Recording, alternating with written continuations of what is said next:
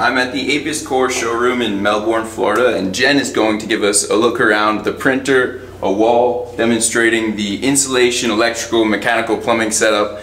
We're going to get all the details from their showroom here in Florida. Hi, I'm Jen with Apis Cor. I'm the Business Operations Manager here. Welcome to the showroom. This is Frank, our 3D printer. You can also come and see some samples of our 3D printed walls and how the electrical, mechanical, and plumbing are integrated into our printed wall sample. I'm Abigail, Executive Assistant to the CEO.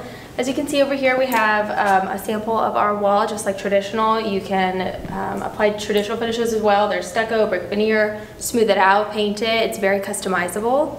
Our printed walls are paint ready. Stucco seems to be a very dirty word with all the litigation in the industry with the building officials right now.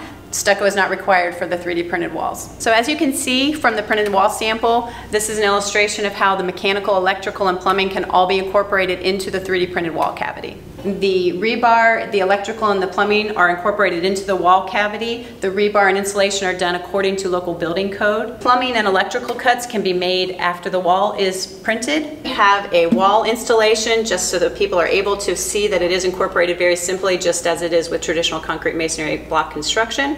And this was added to transport it. Typically you don't transport 3D printed walls, but we've had such a high demand for people asking to see them that we went ahead and brought one in here for you. This is a printed wall sample showing the exterior of a home without stucco, just showing the natural 3D printed texture and pattern. It's very appealing.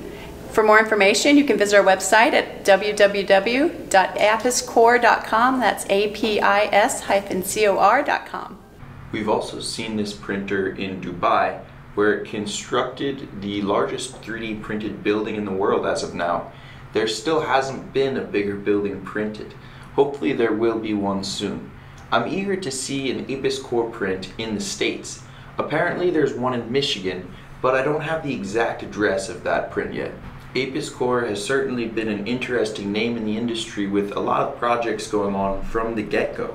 They were the first company I met with in person back in Boston in 2018. I did get to see their printer and some broken remnants from a NASA project that they completed and did very well in.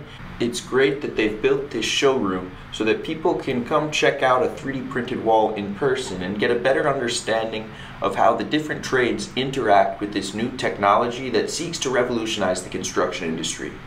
People hear 3D printed house and it can be an intimidating concept that people may not be able to easily wrap their head around without a visual representation.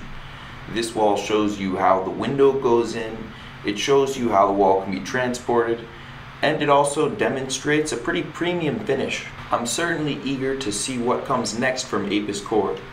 In the meantime, if you've enjoyed this video, make sure to like and subscribe to my channel, and check out some of the other videos I've done with all the companies around the world 3D printing houses and automating construction.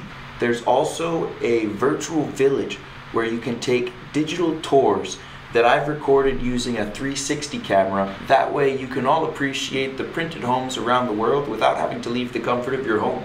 I also have a course available, How to 3D Print a House, at the link in the description. I hope you've enjoyed the Apis Cor showroom, and thanks for watching. I'll catch you on the next one.